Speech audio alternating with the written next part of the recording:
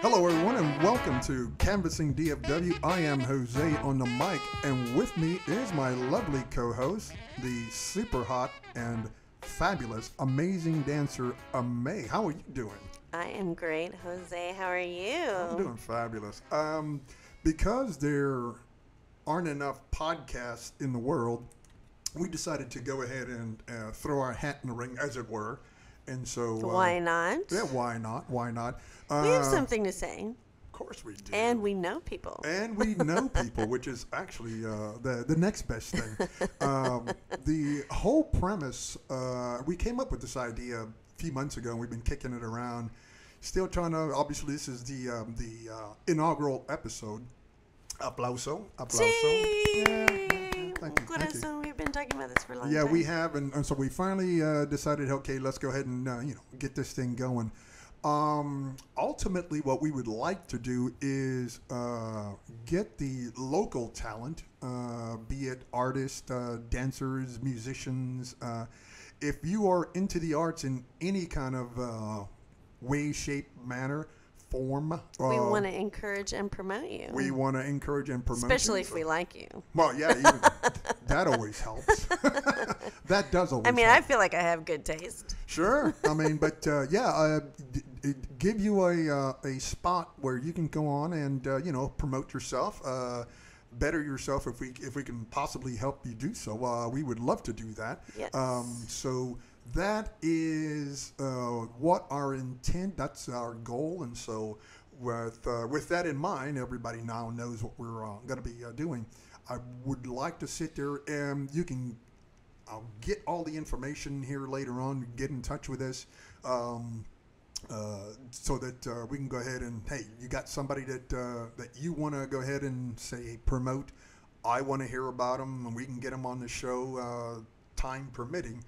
That would be kind of where we're going with this. Yeah, and then the other direction, or to kind of backpack on that, for lack of a better term, because you know how I am with my terms. But anyway, so a lot of people in the Dallas-Fort Worth area are actually not from Dallas-Fort Worth. They're from literally all over the world, and I feel like there's a super group of talented people, artists, musicians, dancers, in this area. Some are known, some are not known.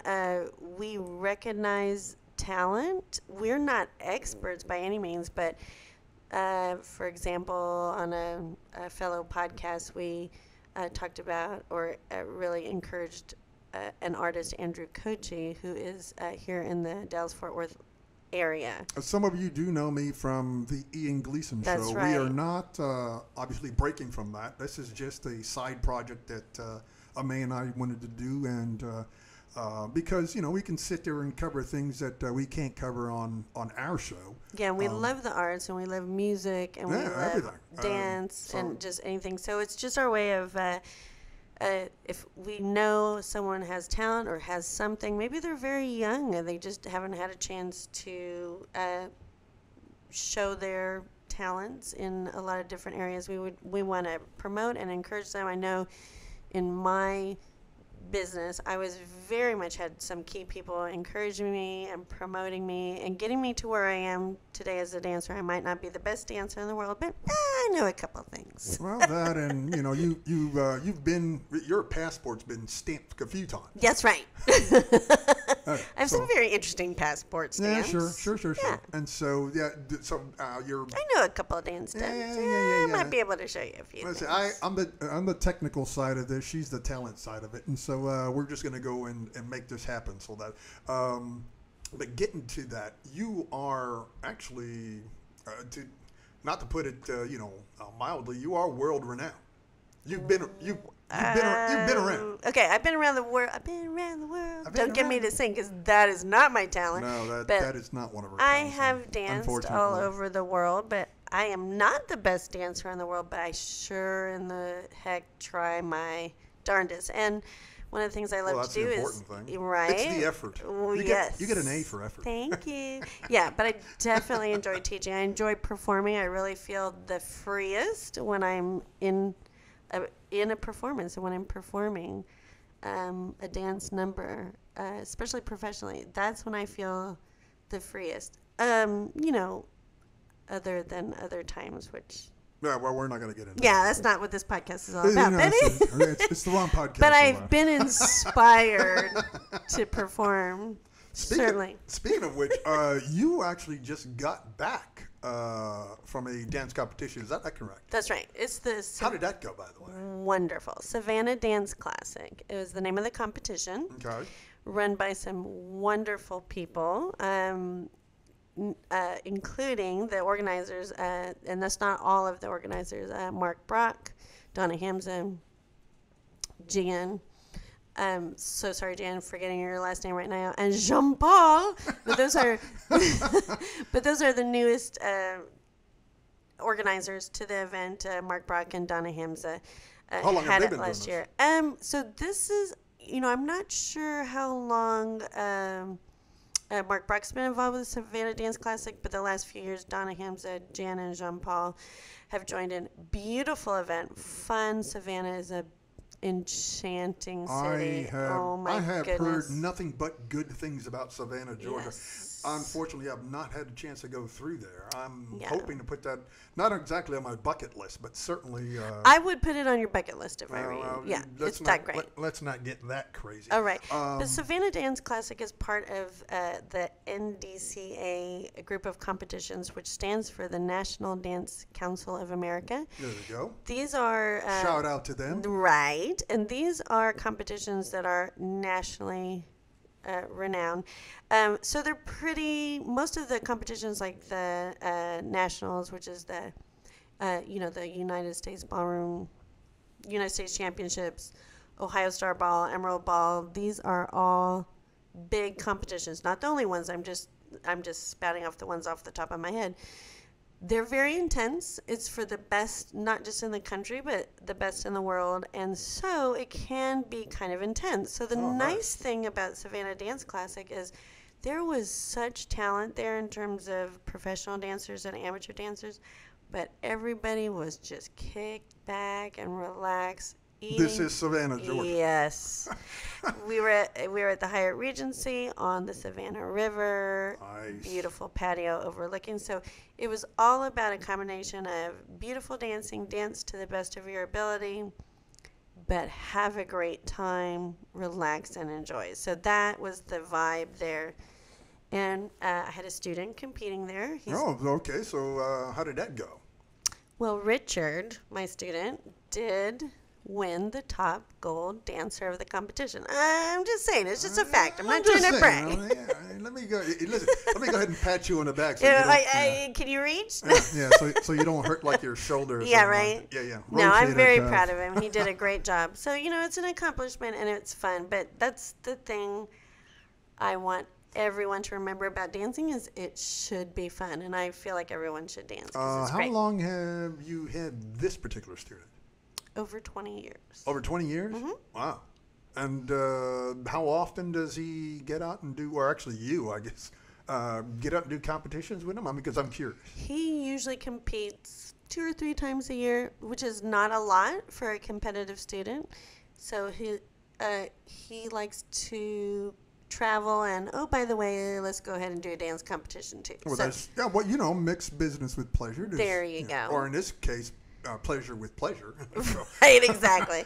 Yeah, so every competitive dancer has a kind of a different goal. Now, if you're in the top ranks, you are trying to be number one, and so there's that total mindset. But he's an amateur dancer. This is his hobby. He's had this hobby for a long time.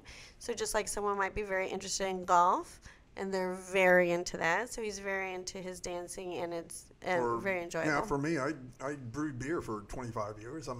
That's a nice hobby to have, by the way. Yeah. We'll break into some of that here. It's at some point, maybe not on this episode. Yes. So anyway, we enjoyed winning that top gold trophy. We're part of Studio 22.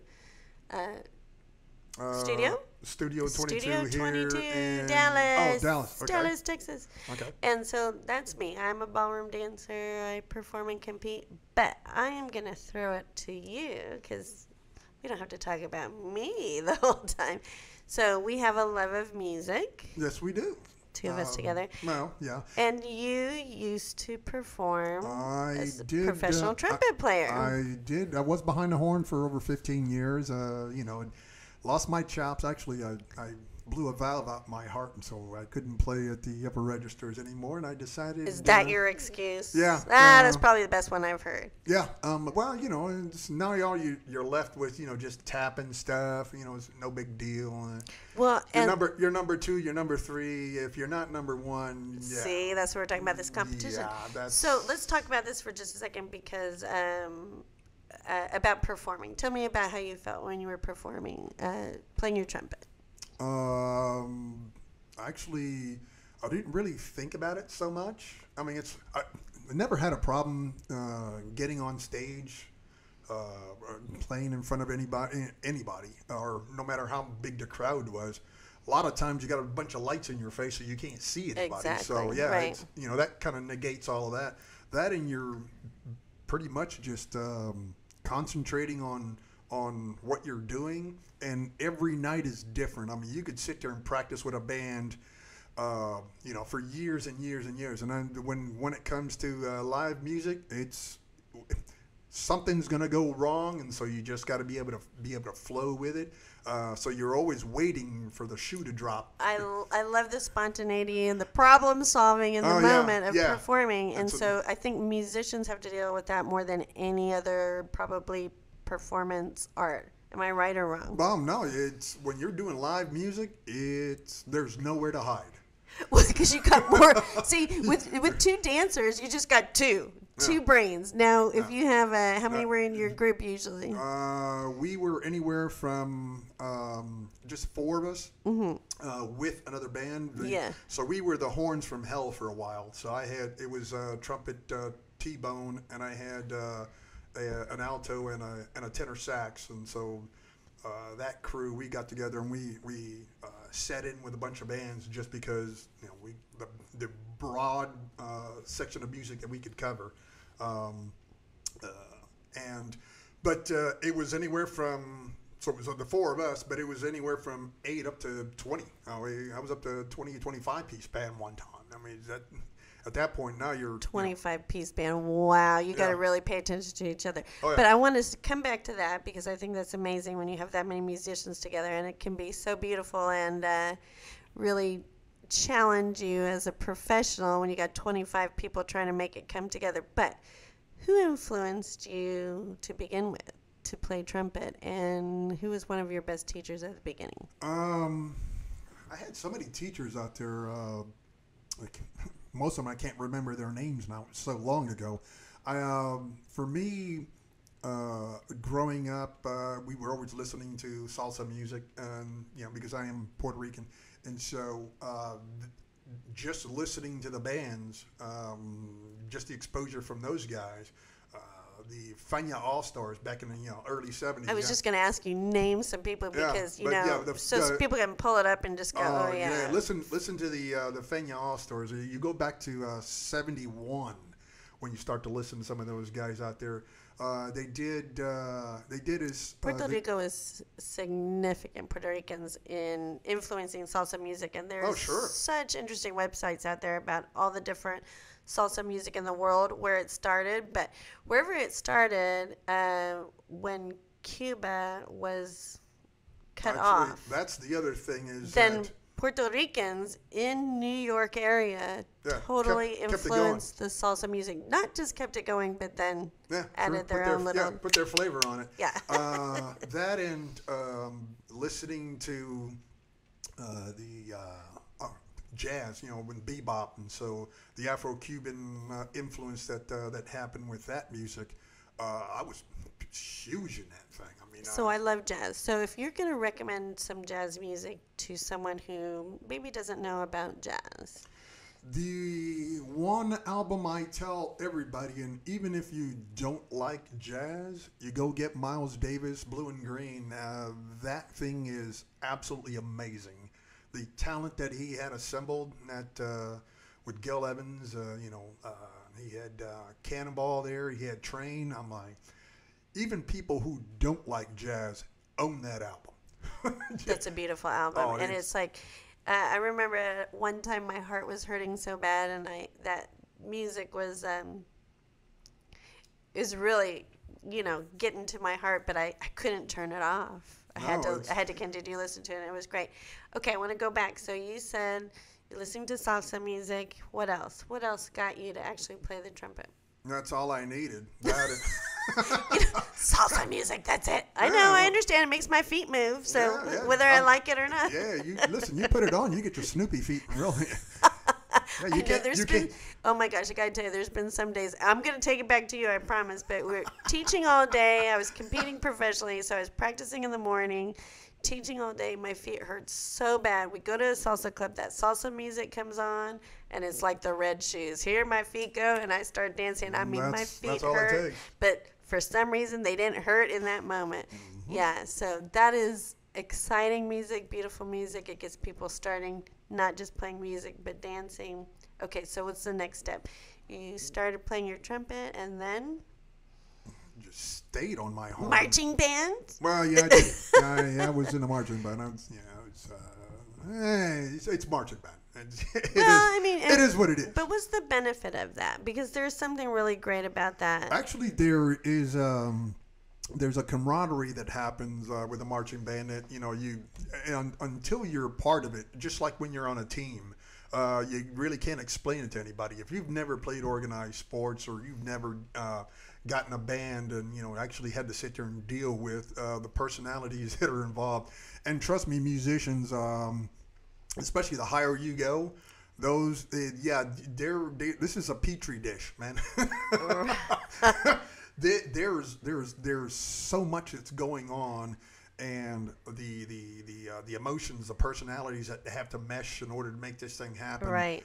I thankfully, knock on wood, never had to deal with guys who were divas kind of deal. Mm-hmm. Or you're not in the dance business. Yeah. Or even we got all the peacocks. Or even the ladies that I played with. I mean, either sax players or trumpet players. I mean, these girls were amazing. I mean, when I showed up here in '84 here in Dallas, I got in with University of North Texas. And got in with some of those kids down there. The 1 o'clock band is the one that everybody knows, and those guys are world renowned. They're You can look it up and hear their music. Yeah, they're amazing. Yeah. I was sitting there playing with some of those guys from 3 and 4 o'clock, and they were scary. So where did they get that name? 1 o'clock, 3 o'clock. It's like that's the hour that they go in. So it's just like first chair, 1 o'clock. No. That's their class. So it's scheduled. Got you. But 1 o'clock is the best, right? The 1 o'clock is the best. Yeah, but they are the But number you one. played with 3 o'clock, and you're like those 3 and 4 o'clock, and those guys are still scary. Yeah, and you had some advice for some of those guys in the 3 o'clock band. Oh what yeah, was it? You know what?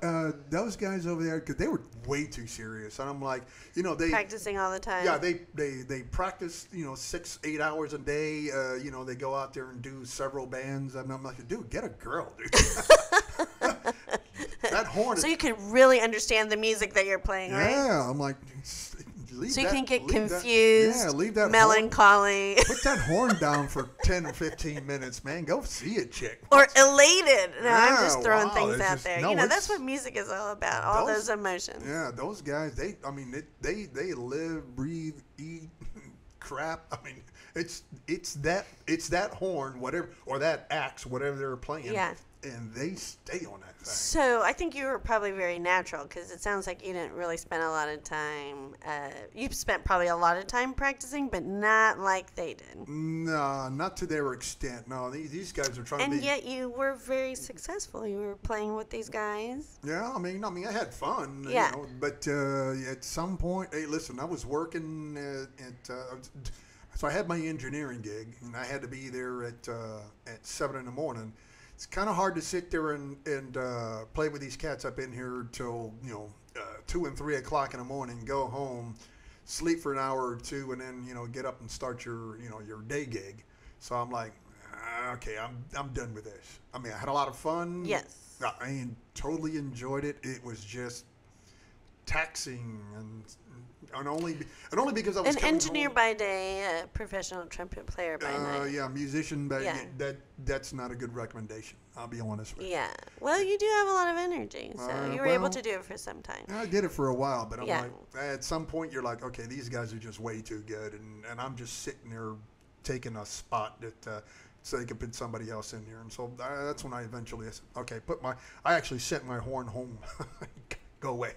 Yeah, yeah. I kept the mouthpiece, but I sent the horn away. It's very interesting, though. Like, the moment you decide to stop doing something, it's like there's a moment where you're like, you look at it and because there's a love and a passion for it. There is a love and a passion for it, but at the end of the day, I'm like, hey, listen, I'm not making money on this thing. Uh-huh. All the money I'm making, I'm drinking, and so. Oops. Yeah. Well, and that's one of the reasons why I think you and I so passionately want to support people that have such talent, because You know what? My hat's off to them. If you can make money doing this. that's it. Because Yeah. this is my profession. I'm a full-time dancer, teacher, performer. And there were times where it was not very lucrative. You have to grow the business. Yes, you have to go to the business. You have to be passionate about it. I mean, well, I got stories, but we have more than one podcast, Lord willing. But I got some stories. I got some good stories, and so do you. Well, like I said, you get to a point where you're like, you know what? I'm just taking up space. I enjoy what I'm doing. This is Just fun. for the record, I never feel like you take up space. But you do have to sometimes, and I think this is what you're saying, make room for future talent. Yeah. I mean, they got kids that are coming up. Right. They do that in the Navy. So we were just at the... the military does that. After 30 yes. years, I don't care how good you are. Yeah, you move out of the way. It's very interesting. They have it sort of planned, but I think it has to be sort of an emotional decision. But you have such talent, and you are a energetic and talented, handsome guy. Well, thank you. You can't have him, ladies. He's mine. But I'm just saying that out loud. Are we recording? No. Well, yeah, the light is on. Oh, yay! The light is on. So that's why we are doing this. You have an experience in music. Not just in music. Well, that's the other thing. Also in photography. Yeah, well, that might be another podcast. I don't know. Yeah, that's for another time. Actually, when I sent my horn away, I picked the camera back up. Now, I've been... the timing of that, perfect. Yeah, it's just another release. Yeah. I'm that hybrid where I'm an analytical mind, electrical engineering, but Yes. I have the eye of an artist, and so I see things that most people can't or don't see. You do have a beautiful eye for photography, I have to say. And so what I did was I said put my horn down, and I just changed my passion. So I started doing more and more photography.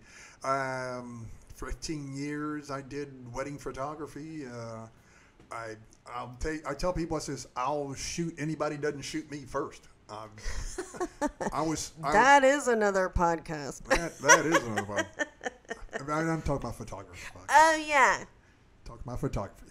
I was sitting there turning out 50 to 60,000 frames a year. Yeah, and I've seen your work, and it is absolutely fantastic, and it's interesting to see different photographers' results of the same event or another event. So it's just a different point of view. Yeah, your point of view is amazing, and you actually photographed many, but I remember the first dance performance that you photographed of me when we first met each other. Okay. And I was like, oh. I don't remember it, but you captured some beautiful shots, and I was thinking, oh, I look so cute. But I feel like I was inspired by the moment. Right. No. Honestly, I felt like you captured. It's interesting how someone can capture the same person and make them look absolutely lovely And in the right moment and the same situation or event, another photographer will catch a moment that's not so attractive. So I feel like you have a really eye for beauty and you capture that. And of course, that makes people happy that you photograph. Very happy. I get invited back quite often. Yeah, that's why you get paid the big bucks for that, or did. Yeah, I did. Yeah, well, guess what? You're a wedding photographer again this year. Oh, God. Yes. Well, it's because his daughter got married. Well, that and we good friends in Ecuador. Yeah, and some friends in Ecuador, and then our nephew, the Naval Academy. So last month, I was ready for June. We were last month. It was 3 weddings and 2 graduations, I believe. Yeah, that's right. Quite a bit of travel. And a competition. Oh, and a competition, but I wasn't there for that one. Yeah, I know, but it's literally 3 weddings. Yeah. Yes, it was and 3 weddings, 2 graduations. I can't wait to think about it. You said that today to me, 3 weddings. I'm like, he's exaggerating. Oh, no, it was 3 weddings. It was and, exactly. Oh, by the way, I was there for all of them, but it was a lot happening in May. Exciting time for our family. It was a grand time. Oh, my gosh, yes. But I'll be honest with you, I was ready for June. I'm like, I am so... Why? What's happening in June? Are we going to travel some more? Heck no. Oh, that's what July is for. Yeah, that's what July is for. Okay. Well, this is great, and we've had wonderful times with all of our traveling, and we do have to talk about more of that. There's so much to talk about here in the Dallas-Fort Worth area, canvassing DFW. We are going to be canvassing DFW. That was the whole premise. That's what we want to do. So we're going to go ahead and get our things together where we can start contacting local talent and says, hey, listen, if you want a platform to try to better yourself, get yourself out there, get the people that that hear about you, come see your shows, whatever. We're gonna get a hold of you eventually. And contact us. Feel free. Yeah, well, I'm working on all the email information so that it makes sense to everyone. But you can hit me up on Facebook and on Twitter. I am Jose on the mic. Jose on the MIC. MIC. Yes. On the mic. Yeah. Still with the Ian Gleason Show. So if you want to hit us through our page, the Ian Gleason Show, you can certainly do so. Leave me a message. We will get back in touch with you until we get everything set up where, towards our end. That's kind of a couple of ways that you can contact us. And if you feel like starting to dance, or if you already are a dancer, you want to come to Studio 22, studio22dallas.com. Studio22dallas.com. Okay, so that's their website? Correct. Okay, perfect. Preston and Beltline, North Dallas. Preston and Beltline, for those of you who are local, you can certainly go ahead and check that out. So many great teachers there. Actually, they really are. Excellent. Performers, teachers. We are going to invite to the show. Actually, I was just going to bring that up. Mm-hmm. We've had some dancers that just competed in Blackpool, England, and so we're going to have them on the show and tell us all about that. What exactly is Blackpool, England? So I'm going to give just a little blip of this because a little teaser. Mm-hmm, it is a teaser. There we go. Yeah. So because I want them to tell us all about it, but I'm not going to even say who it is because there were several there, and we're going to have all of them on the show, Lord willing. But anyway, Blackpool, England is the most prestigious competition in the world. It's in Blackpool, England, and it is just amazing. And there's so much to tell about that. That needs to be a whole podcast in itself. So I will not go further than that at this moment, but to say that my colleagues attended, and we will interview them. We will be efforting to get them on because let's face it, who doesn't like a good competition? And at that level. Oh, yeah, the dancers are beautiful. Yeah, beautiful. Awesome. Okay, with that, we are going to leave you now. I am Jose on the mic with my lovely host, the amazing dancer, May. Thank you for hanging with us. We're going to do this again very, very soon. This has been Canvassing DFW. Thank you, Jose.